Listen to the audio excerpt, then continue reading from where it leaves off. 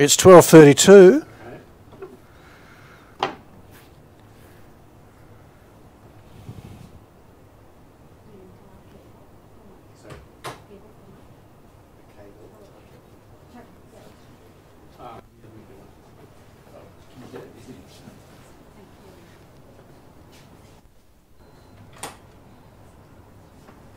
Maybe we should start.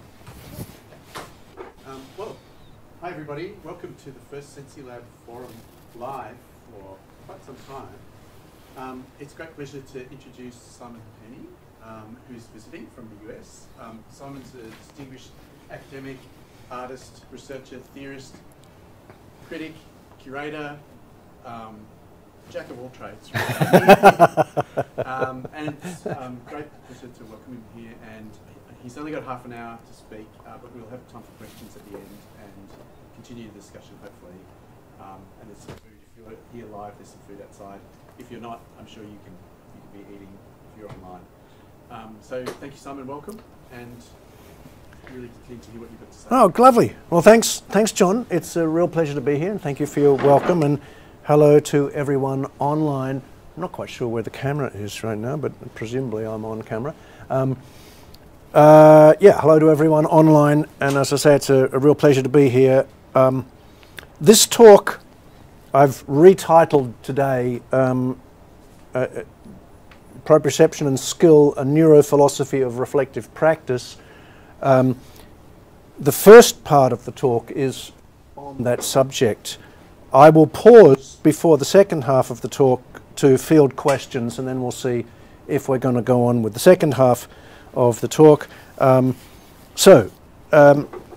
My current research is into skilled artisanal knowledge. I'm not, I should say, formally trained as an anthropologist, psychologist, sociologist, or philosopher. I went to art school. I seem to have become an academic, but I was not trained as an academic. And I want to emphasize that my approach to these subjects, while I draw upon scientific and scholarly research, is deeply grounded in a lifetime of skilled practices and reflection on such practices. I have a lifelong history of hands-on practice as a sculptor, designer, sailor, boat builder, welder, blacksmith, electronics technician, roboticist, and other practices. So, emphatically, the motivation for this work arises out of practice, out of questions that have emerged for me in the process of working in diverse materials and tools, always with attention to the development of skills, sensibilities, and judgments, and the nature of failures. So, my current study circulates around several key concepts that arise in what are called the 4E or post-cognitivist schools of cognition. And some of these concepts that I'll be talking about today include the idea of know-how, which comes from the philosopher Gilbert Ryle. The notion of the performative idiom comes from Andy Pickering. Proprioception as an area of a primary area of concern. The notion of pre-reflective awareness, epistemic action, and the idea of cognitive ecologies, and also, I should say, the idea of the offloading of cognition into structured environments is essential to the second part of the talk. But now, I want to provide an autoethnographic vignette, which I have chosen specifically because it's not encumbered with any cultural, valorized cultural practices. And this is about painting my garage door. I recently repainted my garage door. It was badly weathered, the paint was flaking, and after the necessary scraping and filling and sanding, I applied 2 coats of oil-based undercoat and 2 coats of alkyd enamel. The undercoat went on reasonably uneventfully, though I had to carefully add various kinds of thinners and extenders to facilitate the process of application, minimizing overbrushing and maximizing coverage. I used two brushes, one large and one small, for the edges and details. Applying the first coat of gloss enamel was more complex. The paint out of the can was viscous and gluey. I decanted some, always a messy process. Thinners and brushing additive were added in carefully judged amounts to make the application of the paint a satisfactory experience. But what constitutes a satisfactory experience here? That perhaps an appropriately loaded paintbrush can be brought to the surface without dripping, that the paint is applied through the brush stroke in a way that produces an even application without thin spots, without drips, for as large an area as possible within one brush stroke. It's inefficient to drag a drying out brush across the surface, and it's inefficient to apply pressure from the brush to squeeze extra paint out of the brush. But a fully loaded brush behaves differently from a partially loaded brush. So one develops a kind of bodily vernacular with this particular kind of paint, this particular kind of brush, this particular kind of surface in these particular weather conditions.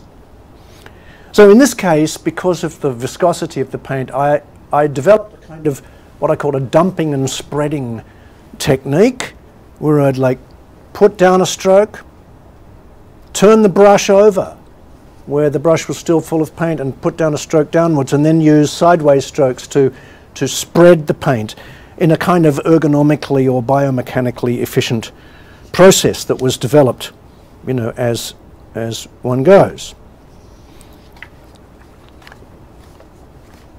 Now, the length of these vertical patches was in part determined by the amount of paint on the brush and the friction of the surface, and also to do with the biomechanics of my movement. You know, I didn't want to bend down to finish a stroke. And as a result, the painting of the door happened roughly in 4 horizontal bands, while I was lying on the ground, kneeling on the ground, standing on a small stepladder.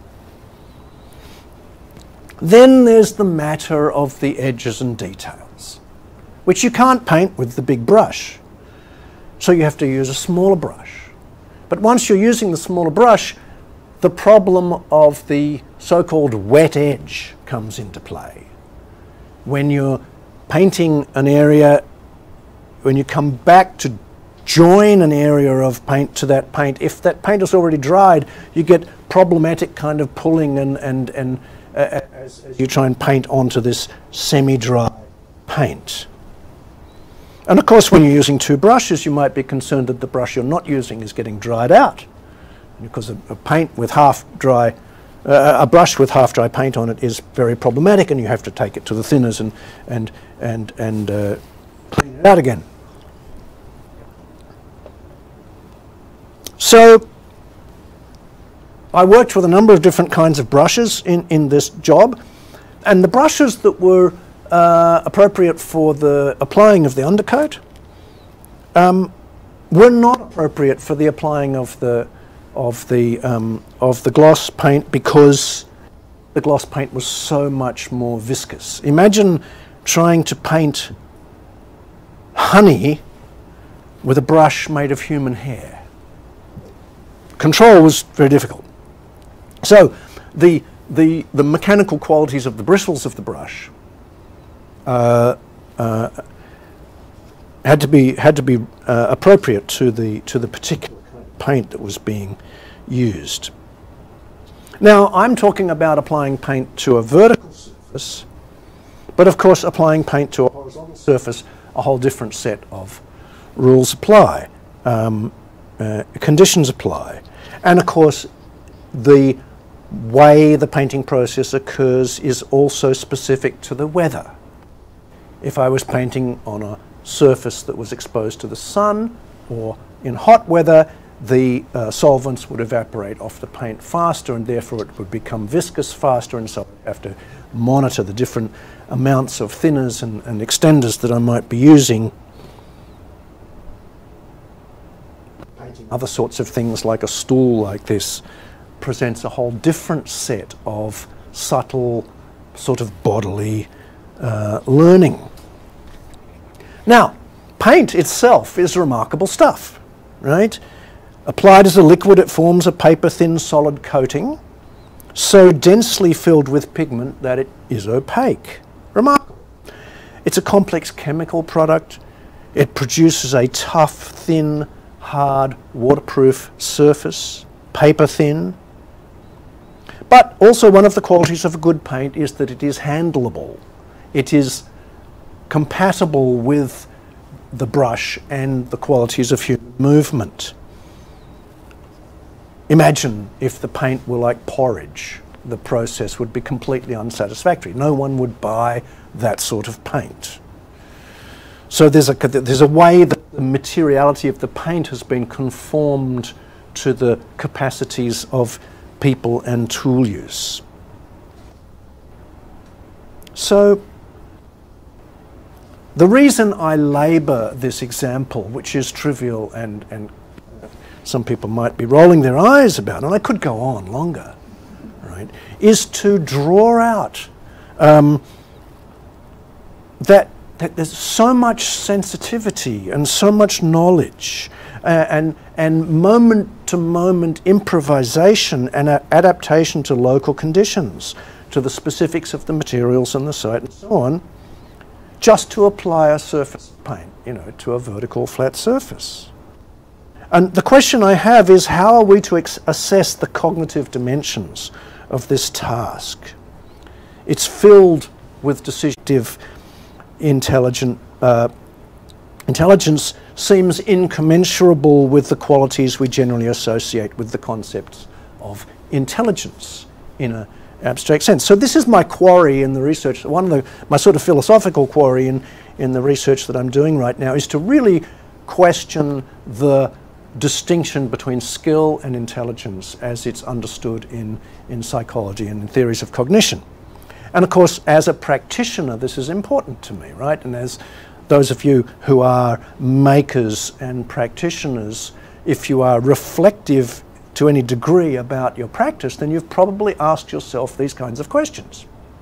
How does my adept ability to manipulate the world in complex and sophisticated ways that constitutes expertise, how does that tally with more abstract notions of intelligence, such as are valorized in institutions like universities? So that's sort of what I'm kind of driving at here. Now, Gilbert Ryle, as I mentioned, he would have no quibble with this. You know, as he said back in the 1940s, overt intelligent performances are not clues to the workings of minds, they are those workings. So Gilbert Ryle, in the context of Oxford analytic philosophical school, really challenged the prevailing order and went on to say, the traditional theory of mind has misconstrued the type distinction between disposition and exercise into a mythical bifurcation of unwitnessable mental causes and their witnessable physical effects. And he went on in this vein to say, thinking what I am doing does not connote both thinking what to do and doing it.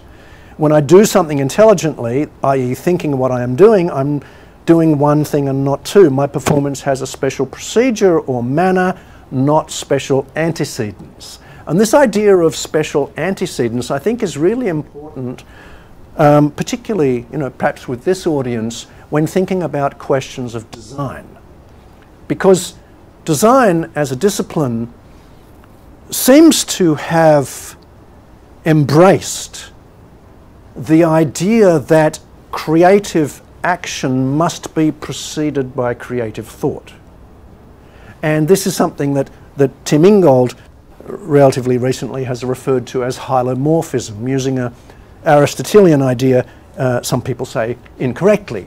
But essentially the idea is, as you'll be most familiar, right, is this notion that you can, if you're going to design a building, you know, you have the concept first and then you realize the concept in some sort of material form. Now, many dimensions of, or many areas of artisanal and maker practice and artistic practice will dispute, excuse me, this idea, right? And in the studio arts, for sure, there's an emphasis on process, on the engagement with the materials and procedures, with an open kind of exploration. And that there's an acceptance that the notion of creativity happens in the doing and is not sort of overlaid onto matter by mind. And of course, you know, this notion of mind coming first and then material manipulation coming second is a classic kind of aspect of the Cartesian mind-body dualism, as is the distinction between skill and intelligence. So these concepts go back to sort of Enlightenment philosophical axiomatic assumptions, which much of the embodied and inactive cognition work disputes. So this is a kind of, you know, if you want to look at it in a big field of history of ideas, then the embodied and inactive cognition movements are certainly part of a kind of post-humanism, disputing some of the fundamental precepts of humanism and all of those binaries that are so integrated into our culture, like subject, object, mind, body, and as Dan and I were discussing earlier, the human exceptionalism, humans and animals, conscious, unconscious, all of these binaries, exclusive binaries, are up for question.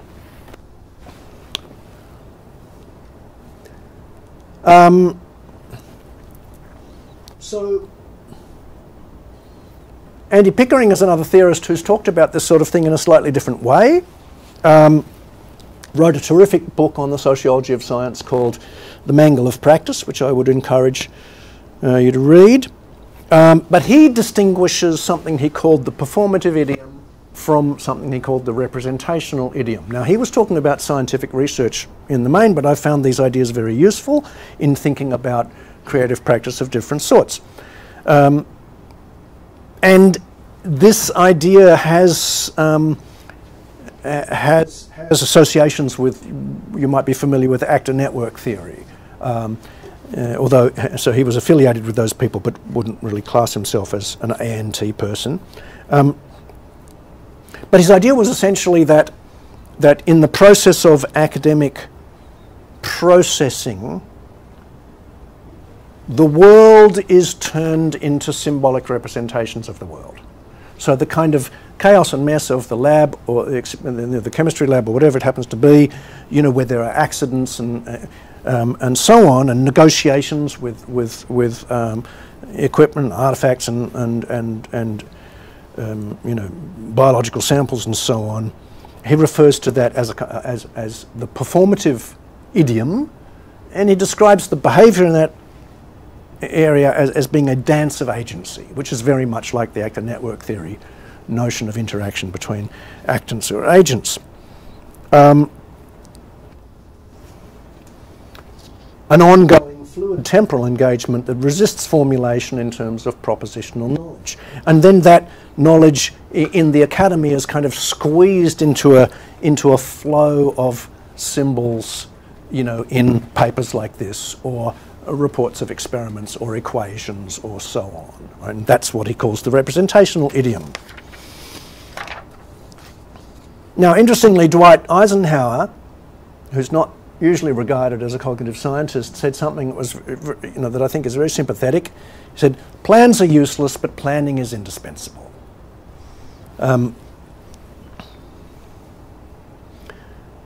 So the argument that I'm interested in making here is that to the extent that we are embodied sensing creatures, cognition quite clearly occurs in the world. any maker knows this viscerally, like any of us who are skilled at doing things, whether I'm drilling into steel at the drill press or chopping onions at the chopping board. My intelligence is not, as it were, in a velvet seat in the darkness of the Cartesian theatre. It's there on the bench, in the peripersonal space at the nexus of hand and tool, where my focused, fully stereoscopic gaze wraps itself around the hand, gripping the onion, and the hand, as it were, basks in the warmth of the gaze. Now, as embodied, situated creatures, we know ourselves and the world through our embodiment. And as Jakob von Uexküll showed us, the kind of experiential world we have, which he called our Umwelt, is given to us by the particular suite of senses we have and our embodiment more generally. You know, bats feel the physical space that they're in through the reflection of an emitted sound. We don't know how to do that. Some blind people do, actually. There's a whole echolocation thing going on. Dogs have an olfactory world that we can't comprehend. So these different kinds of people, these different kinds of animals, can share the same physical space and yet have different Umwelts.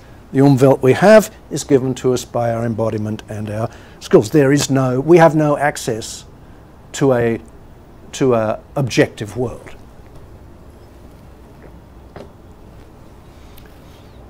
Now, I want to move to talking about sensory experience and proprioception here.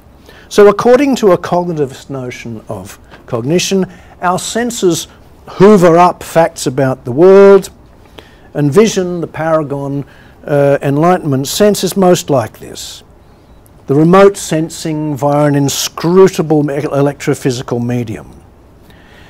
And we can extrapolate this analogy to hearing, but after that things get a whole lot more fleshier and a whole lot messier. A myriad of sensations fall under the category of touch, texture, pressure, temperature, some kinds of pain. And as we know, classical philosophy identifies 5 senses.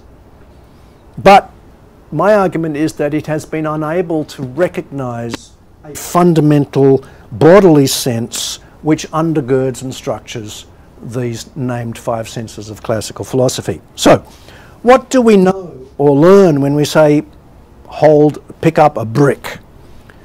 We sense a rough texture, perhaps, and notably, we only sense texture in movement, right?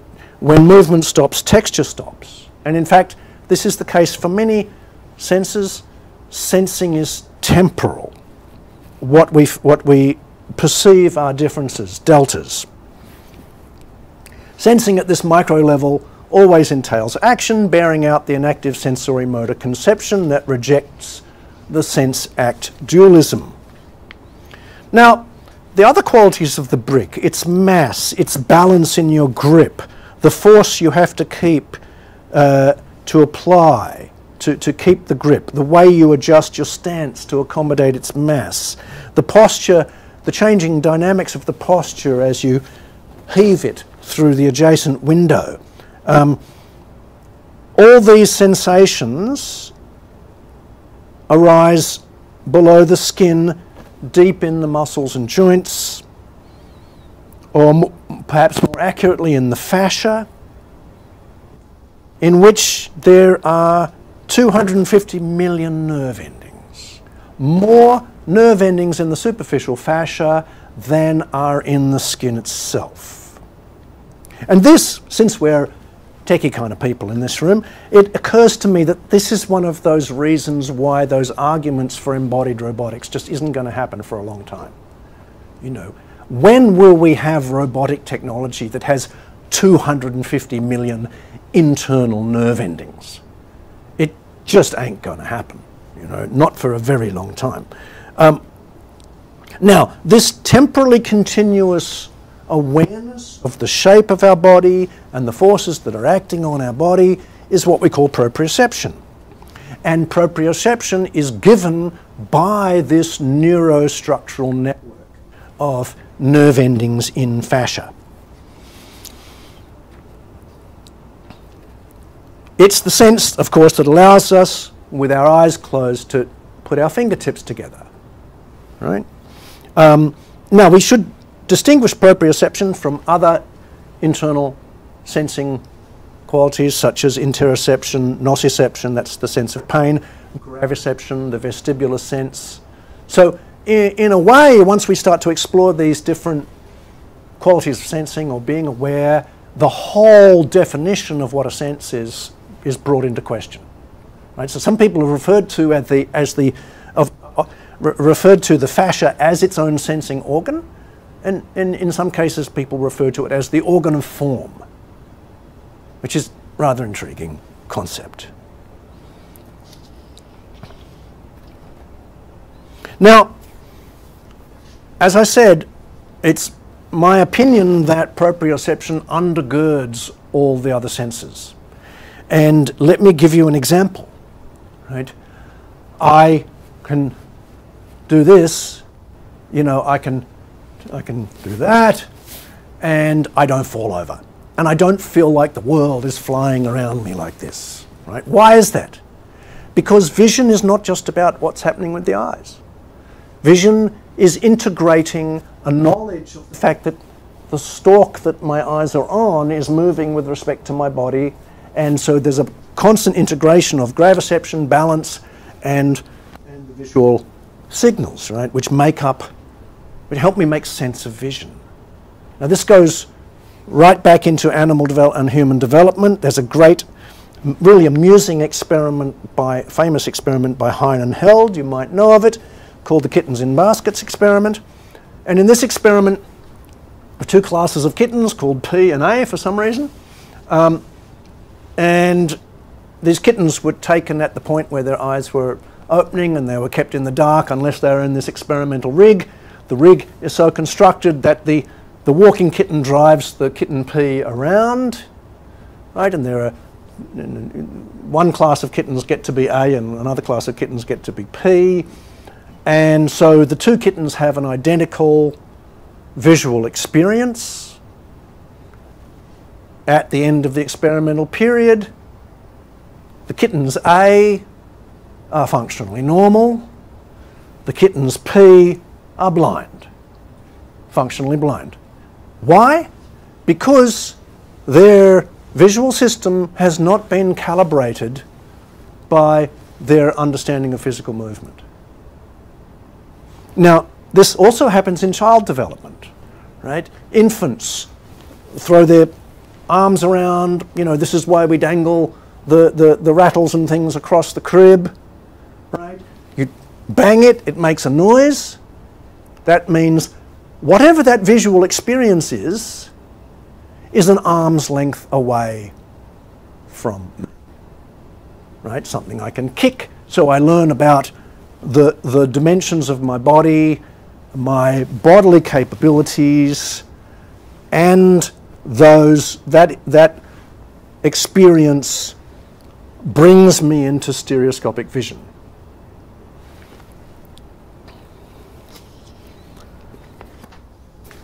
Now, some of you may have seen images like this. This is a sculpture of Penfield's homunculus. I'm not sure, in fact, if this is the so-called motor homunculus or the sensory homunculus, but he mapped, that basically represents brain real estate that relates to the motor functions or the tactile sensing of these particular parts of the body.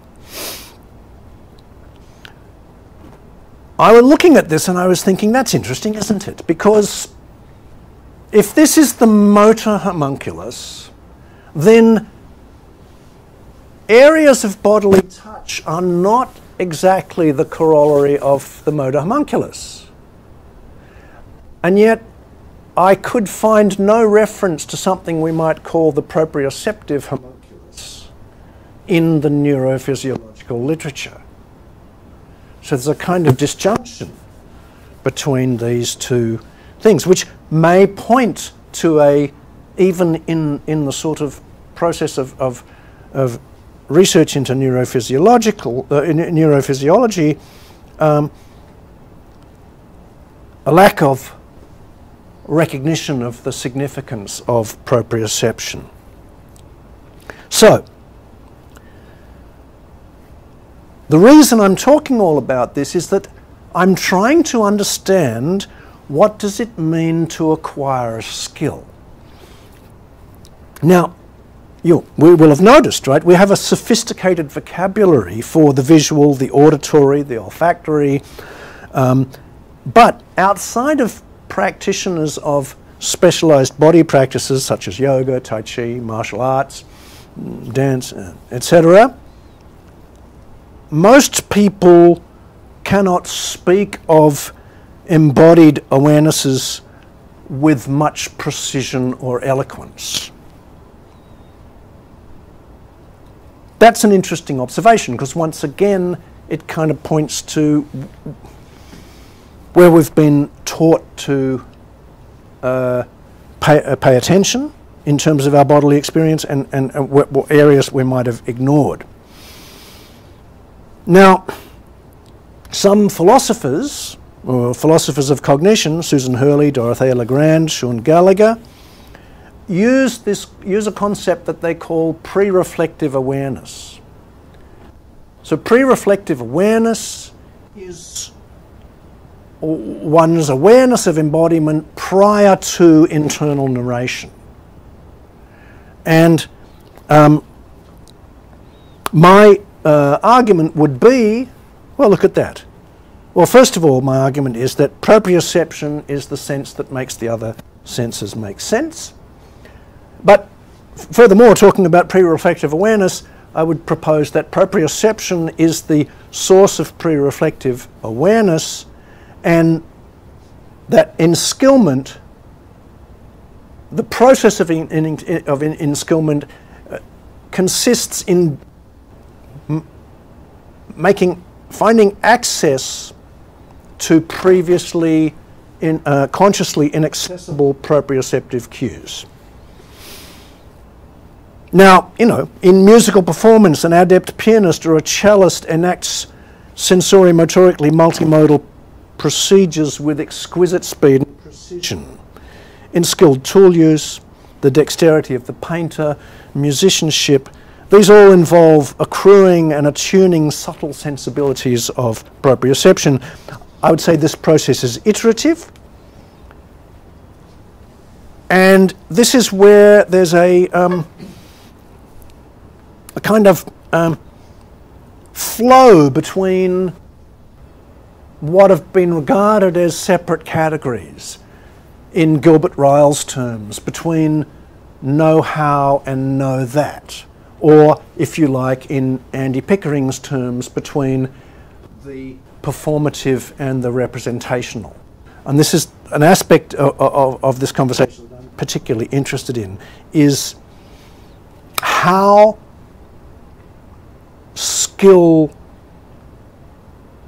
embodied skilled practices become internalized to the point where we can access them in more general ways.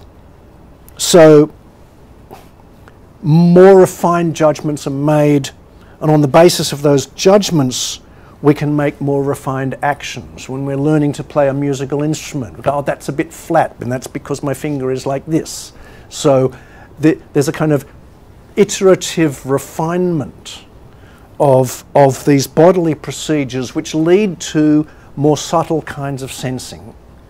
And at some point these things become concepts in a way. And this is what constitutes expertise.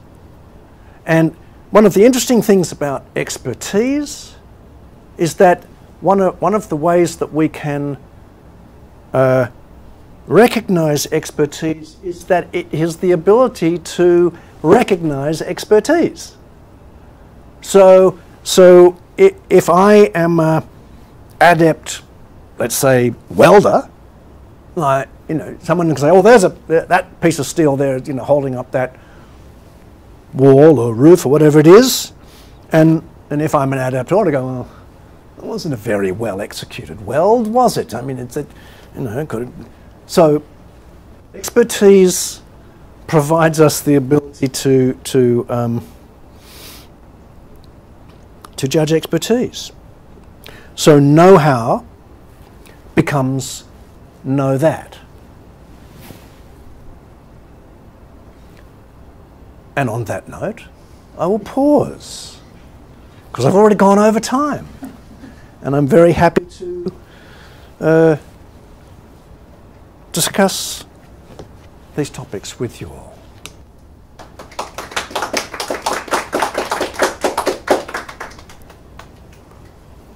Questions? I'll kick off if you like. Yeah. Yeah, all right. So, you know, yeah, embodied cognition, situated cognition, and heard a lot of this stuff before. Think about the academy that we're in. It's kind of naturally divided into, like we have the Faculty of Art, Design and Architecture, which is the embodied practice faculty. We have like Department of IT, which is the more, the non-bodily interaction mode.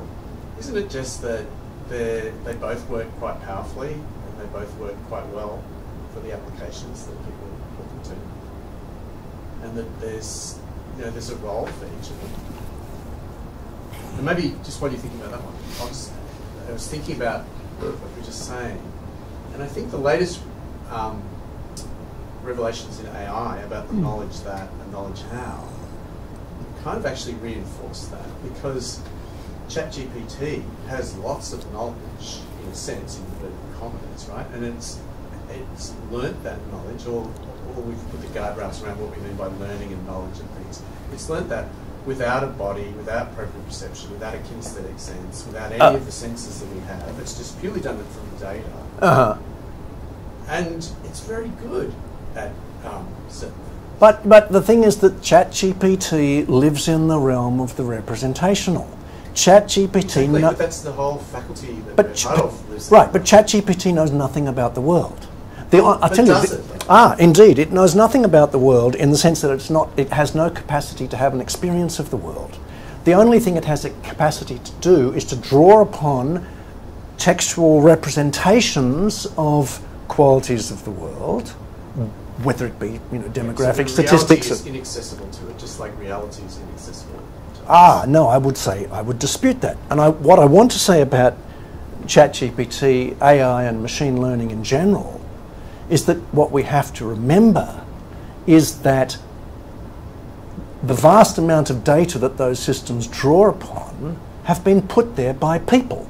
So people are the sensory end effectors of a cyborgian machine, of which ChatGPT is just the kind of processor of information. If people had not tagged those images, and if we didn't have the machinery to tag those images in different sorts of ways, ChatGPT would have nothing to work with. Take that as given, but I don't think that changes the argument. Don't you? No. I'm playing the devil's advocate here. No, it's good. It's good. I'm pleased to be devilishly advocated. I agree with you. Yes, of course, it has no. It's. But I use the scare quotes around knowledge because the knowledge that it has, is like Wikipedia has knowledge, right? Wikipedia has knowledge, but yeah, humans put the knowledge in there, and humans take the knowledge out. So it's not that Wikipedia actually has. Well, Wikipedia has data. It has information which has been organised by people. I don't think Wikipedia has knowledge. Wikipedia is an archive. It's a source of knowledge, a storage for knowledge. It's a source of records. Yeah. There's a question behind you, John. I just wanted to go back to your point about all the data coming through sort of us humans and how like we're labeling and whatnot. I just want to say, I'm pretty sure with ChatGPT though, the data is, even though it's from us, yeah, so from the internet, it's not labeled. So we haven't labeled it. So it's actually just unsupervised training. So we haven't had to tell it, well, this is what the response should be, or whatnot. Can I say something? I think within this framework, you can say it's statistically analysing things that people have said, and those people clearly serving as some kind of bridge between their kind of sensory experience of the world and the things that they write. And so it seems to me that what ChatGPT is missing is that bridging of those two things itself, but because it can produce some writing that plausibly reproduces what people say based on what people have previously said, that it will therefore more or less map onto human beings' understanding of the relationship between those two things. But I guess I would say that it's not supplying that itself. That's fine. What? Well, it's not the reason why it can say things that seem to plausibly refer to things we understand in the world is because it's statistically analysing things that people have said and people conceptualise that. Yeah. So it's not embodied. It doesn't know what the world is. Yeah. So No, I'm saying precisely. that human beings are kind of. But I'm saying, does it matter? Why does it matter? Okay, I guess that's a different question. Yeah. But I mean, I guess. I think we all agree on what it's not and how it gets its information. But what I'm asking is, why does it matter? Like, what does it matter that everyone who works in MATA uses embodied skill and proprioception, and everyone, I know this is cliche, everyone in IT uses... No, I don't really think that's quite the question, because of course one of the, what we're trying to understand is what is the nature of human being. I'm not really concerned with, at other times I'll be concerned with discussing whether GPT knows anything or not. But what I'm really concerned about is how we define how it is that we know things and what we know, right? So, and clearly, even when we're interacting with some virtual environment via this incredibly narrow and constrained interface, we're still embodied creatures doing those kinds of... success of us as a species, there's nothing controversial in what you say. A lot of the success of us as a species has not come from that. It's come from higher levels of non-representationalist thinking, like this is embodied in mathematics. Our knowledge of the universe, of the physical world, all comes from the sciences, and they don't really need a lot of that. Oh yes, they do. Totally, because all of that knowledge is derived from. No, all of that knowledge is derived. Obviously, that's science, right? That knowledge is derived from observation, of reasoning upon observation. Because then there would be no role for theory. So theories are often theorized before the observed is observed. So the theory is actually telling you something about the world. True. You can't have a hypothesis without having a theory. And one of the things that we have discovered about those theoretical environments is sometimes they're profoundly mistaken. Sometimes they're profoundly right. And true. But so okay, well let's go back to let's have some history of science here. The heliocentric versus geocentric solar system, of the Reformation and the Inquisition. The existence of the geocentric nature of our solar system, our position in our solar system, was established by reasoning on observations. If you didn't have the observations, you couldn't do the reasoning. I think there's a very interesting question about, where does reasoning come from? How do we get the capacity to reason? Is it... That's sort of reasonably well known. So there's lots of mechanisms that humans use to reason, like analogies. Right, but where do we get analogies? Yeah, of course, they're all grounded in our physical body. Precisely. And so we... disputing that at all. Okay, yeah, all right. I'm just all I'm doing is just to provoke the argument. Is just to say that I don't see a problem in that. I think skill is fundamental. I think embodiment is fundamental for us as humans. There's no doubt about that. But you see, you're saying that, and so we agree. So I do agree. But you're saying there is but traditionally there is a kind of hierarchy of knowledge in the academy. Perhaps Monash is a very enlightened kind of academy. That's more a political or a sociological aspect. Precisely, but it's a sociological hierarchy that's rooted in a certain philosophical position, and that philosophical position is fundamentally very successful. It has been successful. Yeah. mean, it's the reason why you are able to come here, right? You're able to come here and present. People are able to watch this on the internet because of that mode of thing. I'm not a super advocate for the current status quo or anything like that, but I do think it's often a thing it's like an either or. It's either this either this way or that way. But I think you've got to look at the positive aspects of both. And well, I don't even want to binarize. I mean, that's the thing, is I'm working against establishing sort of exclusive binaries. They're not exclusive. They're continuing. Right. Exactly. Yeah. Yeah. I mean, they are.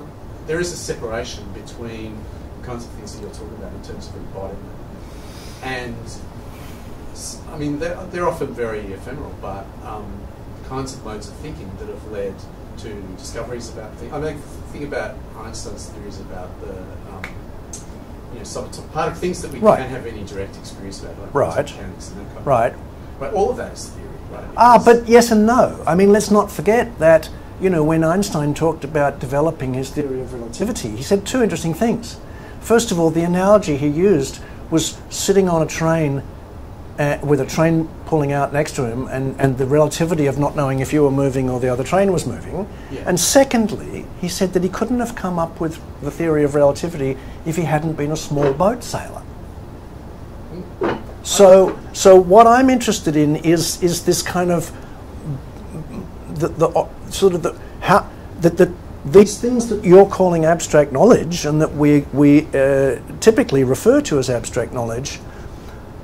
The notion that corpus of knowing is somehow separated from embodied being is, I think, a mistake of Enlightenment philosophy that we still haven't fully. It's not separate. It comes from. Right. Exactly. But, exactly. Yeah, but it's still useful. I'm not saying it's not useful. Of course, I'm using it all the time. We agree. We agree. I'll let someone else ask a question. Yeah. Is there anything coming in online? No, I think they joined through YouTube. Oh. In YouTube, you can ask questions, right? They can ask questions. I had a more fine-grained question if no one else. Lovely. I'm just, I guess, wondering about the kind of more particular kind of mechanics of your sort of association of proprioception and skillment. Mm. So what I'm wondering is,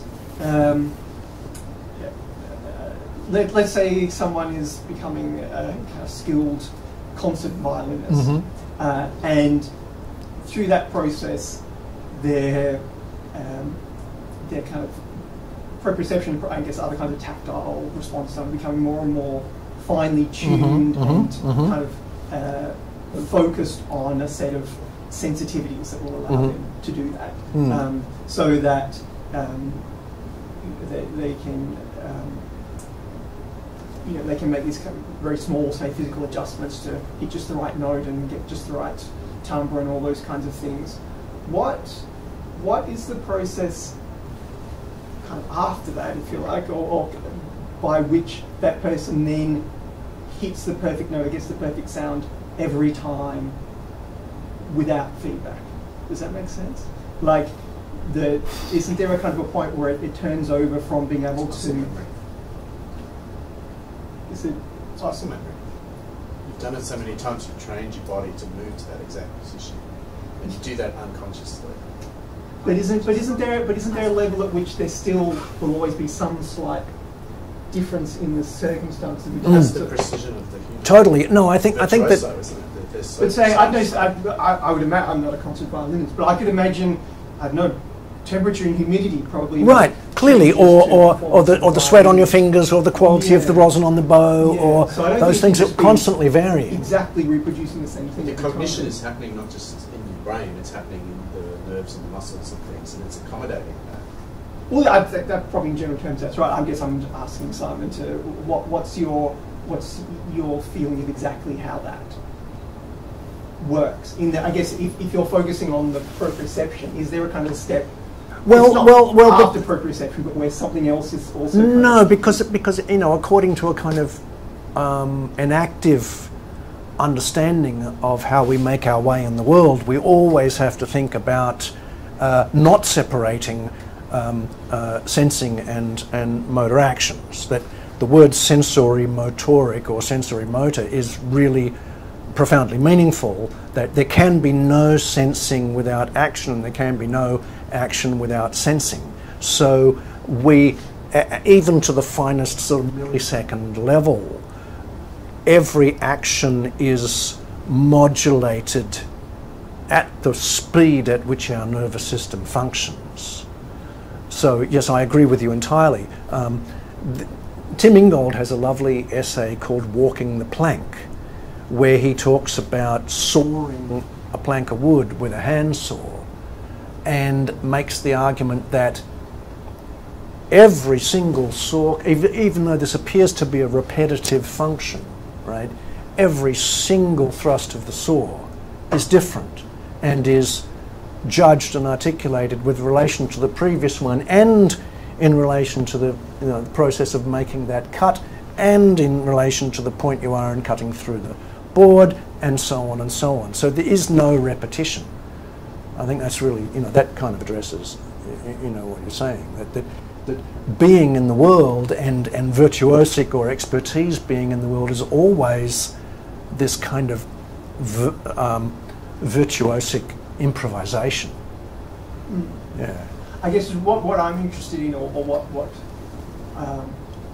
were kind of talking around this earlier today, but what I think is the kind of mystery there is, I guess, if we imagine hypothetically someone learning to play the violin, there's a point at which they're kind of thinking, oh, I've made a mistake, or that sound is wrong, yeah. and then how do I make that adjustment? And right. to a point where it's right. both kind of so rapid and also so kind of outside conscious thinking. Well, this is about learning and about the sort of neurophysiology of learning. And I just read something quite interesting about that. But so as we know, right, and as Hubert Dreyfus argued long ago, right, the accruing of skill is not the accruing of increasingly refined rules, right?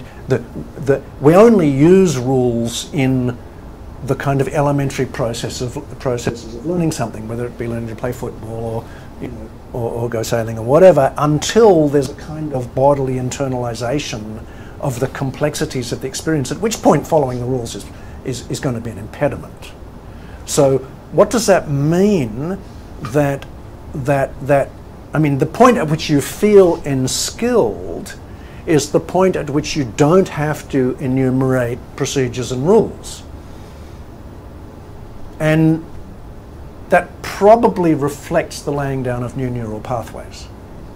So I was reading a thing about, what was it, a guy was doing a study of Braille learners, and there was a very interesting change in people's aptitude. So he looking at those people who were studying Braille 5 days a week for over a year, and in the learning process, he found that people's ability to practice Braille increased over the working week to a peak on the Friday. On the Monday, it had fallen back to a base level. So there would familiarity, and then the weekend they'd kind of forget, but that base level slowly also climbed. And the argument was that the kind of the sort of daily repetition curve was a result of utilization of existing neural pathways, and the slow incremental increase in the baseline was a result of building new neural pathways, and that process takes months. And then they went away on vacation, they came back, and the capacity had not dropped. Right? So that was preserved, because it's like preserved in neural tissue. And I think this really kind of is an interesting way to think about traditional notions of learning skills, right? Whether it's martial arts or playing music, there's this emphasis on repetition and practice. Well, there's a neurological reason why that really makes sense. So that then is adding something to the proprioception. It's changing. Well, as we were saying earlier, I mean, it's not.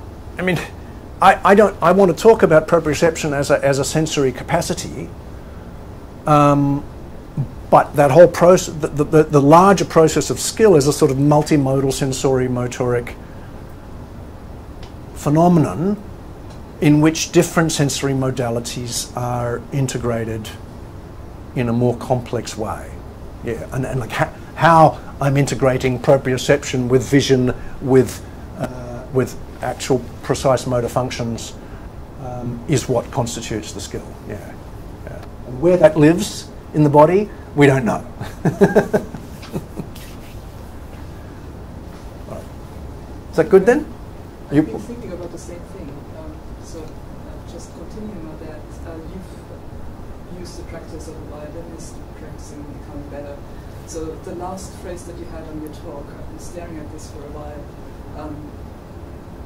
Really quite interested in seeing it as an iterative process where these cues become something that you actually become aware of. But I was wondering if there's another step of becoming aware of it, then forgetting about them. Yeah. So that maybe that's what you meant too with this is an iterative process where this wanders back into pre-appropriate discipline. Yeah. So I'm wondering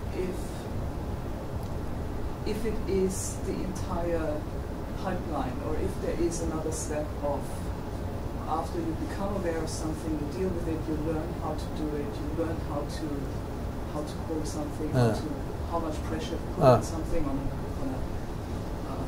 an instrument, to then just stop thinking about it at all, and it wanders back into something that you do it intuitively. Right, totally. And I think this, I think that's what we've been talking about. Is in the case of proprioception, or the argument I'm making about proprioception, say, as we come to understand what a certain task is, whether it be some move in yoga or playing the violin, we bring what was previously not available to consciousness in terms of, our ability to do certain things. That comes into consciousness. We become aware that we have that capacity. We be aware that we can sense those kinds of things that perhaps we've never thought about sensing before. And then, again, yes, I think you're absolutely right. That's part of the learning process, and then that more complex, what would that be? A kind of more complex sensory-motoric integration then slips away from consciousness again and just becomes part of the procedure that you enact. It's fascinating, isn't it? Yeah, also ties into discussions that I had about skill, or this notion of somebody being a genius, somebody being just incredibly good at something out of nowhere. This incredible football player, or incredible musician, and I don't think that really exists. It's just that this guy started kicking around the ball at the age of 3, and he has this muscle memory and all these cues just internalized on a level that that he's not even aware of it anymore. So I guess in this area we talk a lot about skills, and a lot of us have practical steps in their practice of what they do. And yeah, I'm always fascinated by this idea of how are you actually good at something. Yeah. Practice. Yeah. In the end, that's all. But also we want to believe in this idea of somebody being a genius, like Mozart being this genius child. It's been pretty much disproven. But that's not to say that people don't have special abilities. We're all genetically different, right? Precisely. So we all have different capabilities that are possible because of our genes. But that doesn't guarantee you're going to be a genius. Like, if you're Einstein's children, you're not going to necessarily be able to do what Einstein did.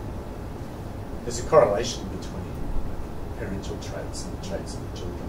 But also, there's a famous story of I think it's a Russian family who got their children playing chess from a very, very early age, and they had no interest in it all, but they forced them to play. And they became grandmasters quite at an early age, just because they'd done it since they were kids. Their brain, it is the thing about right. neuroplasticity. Grow the neural structures. Yeah, like if you've read the Anil Seth book, where he talks a lot about all these kinds of things about how people become virtuosos and how people become geniuses and things. It's just, and most of it's just practice. And some, I mean, look, speaking from personal experience, I became a sculptor. I had reading disabilities as a child. I'm a bit dyslexic. But I wasn't aware that I have really good 3D visualization capabilities. And what a surprise. I gravitated towards sculpture, not towards writing. So, yeah, people do have, and some of these capacities that lead to, sort of skills or even, virtuosity, they're not necessarily things that we have traditionally measured in conventional tests of intelligence and so on. People have a multifarious range of capabilities. Dan and I were just talking about olfactory memory.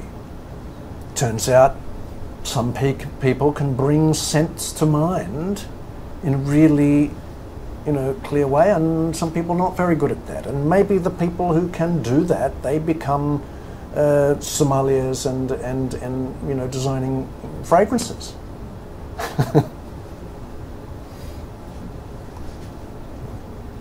And also, I guess what you're talking about here is illustrating the fact that even if someone is very good at something, that doesn't necessarily bring any insight into why or how they're good at that thing. Like, it's not you just reflecting on the fact that you're a concert violinist won't necessarily mean that you have an understanding of precisely what is responsible for that. And so I guess that's where things like genius and so on can come in, is that even the person themselves might not have a good conceptualization of the actual things that make that happen, and that gives a kind of mysticism to the whole thing. But they might be able to verbalise it. And to different degrees. Well, I mean, that even what am I doing when I? Yeah, they might want to verbalise it. Yeah, but they know what they're doing, obviously. Well, but I mean, but maybe not kind of consciously, like they. Well, no, because like if you're a virtuoso pianist, for instance, it's known that the movement of your fingers is faster than the neural signals can travel to your brain. Yeah. So you're not thinking about it in the brain sense of thinking. It's like consciously aware of it, and your body is able to do it. right. And that's because you've just done it so many times that you've grown these neural pathways that have reinforced that. So to explain that linguistically is sort of nonsensical in a way. Because how can you explain something? Right, but also, that's the question where our conventional sense of talking about ourselves as a brain and a body gets in the way. Because, if we want to say, well, why can't I have knowledge in my hands? Why is it, where does knowledge reside? If we think of it in a holistic sense of the neurophysiology of the person, then this conventional notion that certain kinds of operations happen inside the skull, I mean, in case of proprioception, makes no sense. Case in point, right? There are two different ways of explaining the fact that I can do that, right? One of them is that I have in my brain a model of my body, and that's constantly updated by my nerve endings, which tell me approximately where my fingertips are in space, and so I kind of constantly iterate on that equation and bring them roughly together. But what if there is no model of the body and the brain? What if that's a fiction of sort of late Enlightenment neurological thinking? What if the body is the model? To paraphrase Rodney Brooks, right, famously said, the world is its own best model, robots don't need to make models of the world. Well, maybe the body is its own best model. So if you accept that, then you have to assume that stuff we have previously assigned to cranial operations are dispersed through the body in a different way. Which is, it's like challenging, right? Because that's disrupting of... I think that's a controversial view these days, though. Don't you? But that's because, you know, you're very progressive. I think for a lot of people, it is a controversial idea. Yeah, maybe someone's sticking the mud. Yeah, some are, you know, stick in the mud. I propose we go and eat some. Propose that we go and Continue eat some the lunch. Discussion over lunch. Thank you so much. I just have one final thing to say, which is they have some very good water-based paints now. Ah, no, I can't go there. No, You made life difficult.